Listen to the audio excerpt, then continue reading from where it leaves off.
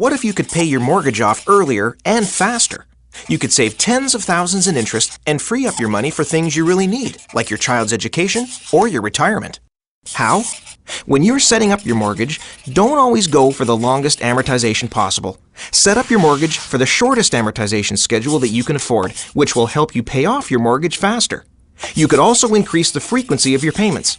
Instead of paying monthly or bi-monthly, you could start paying weekly or bi-weekly instead.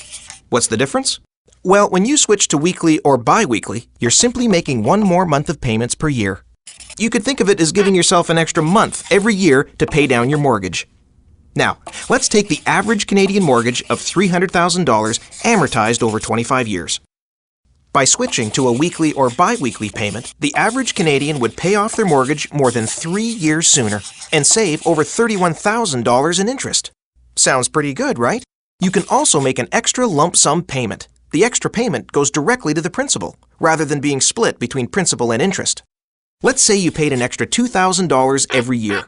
You would shave off a combined total of over 6 years from your 25-year mortgage and save a total of over $57,000 in interest.